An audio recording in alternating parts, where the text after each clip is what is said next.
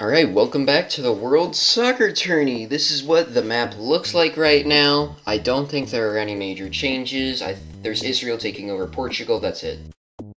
But also, we just finished the second 64-team bracket, which means we are now in the third 64-team bracket, and this is what the USA map looks like right now. We are halfway through the 64-team brackets, and yeah, it's gonna take a while, so if you want to, stop watching the series and wait until it says 8th finals rather than preliminaries, I wouldn't fault you. For our first matchup of the day, it is Benin versus Oman. And Benin will be Oman 9-5. The two of the punniest nations combined here. If you're wondering where your dad has gone to shop for the milk, I'd check around here. Next up, Burundi versus Canada. And Burundi will beat Canada 1-0.